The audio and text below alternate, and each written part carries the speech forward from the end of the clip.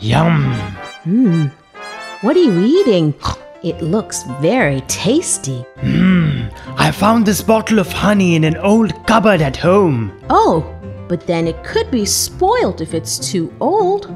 I don't think honey gets spoiled with time. Does it, Professor? Well, liquid honey does not get spoiled. And since the honey you are having is still liquid, it very well means it's edible. But Professor, what makes honey last forever? Honey has high sugar concentration. It kills bacteria by plasmolysis. Natural airborne yeasts cannot become active in it because the moisture content is too low. Natural raw honey varies from 14% to 18% moisture content.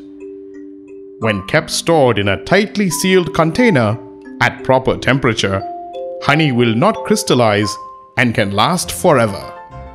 Honey is also very good for health. Yummy! Yum!